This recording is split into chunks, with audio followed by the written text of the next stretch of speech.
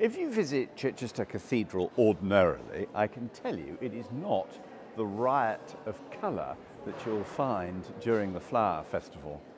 If you can believe it, and I do, 50,000 flowers were delivered to be arranged by 230 flower arrangers, assisted by a further 300 or so volunteers. More than 500 people have been involved in the floral decorations in the cathedral for the festival, and you simply must come and experience this visual delight.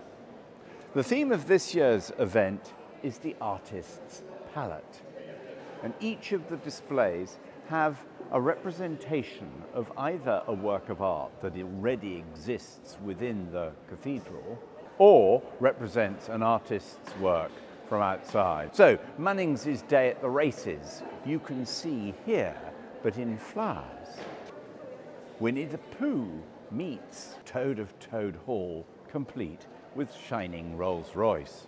Is this completely mad or just a lot of fun? Well, actually, I think it's a bit of both. It's been a pleasure being patron of this year's Chichester Flower Festival.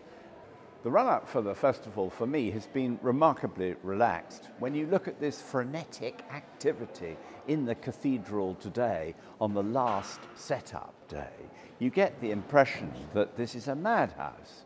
There are women wandering around with buckets full of wet oasis and probably dried oasis. Everybody's hard at it, bending their backs to the wheel of fortune, which is creating all these visual treats.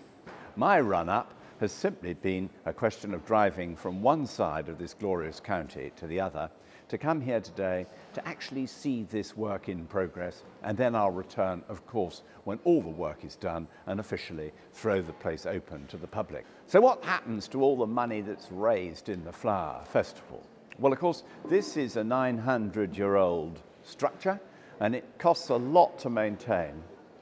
All the year, this marvellous cathedral is open to the public, free of charge, and therefore the fundraising effort that this Flower Festival, happening biannually, is incredibly important for the maintenance of the fabric, and every single penny that you spend here will go to funds and will, believe you me, make a great difference.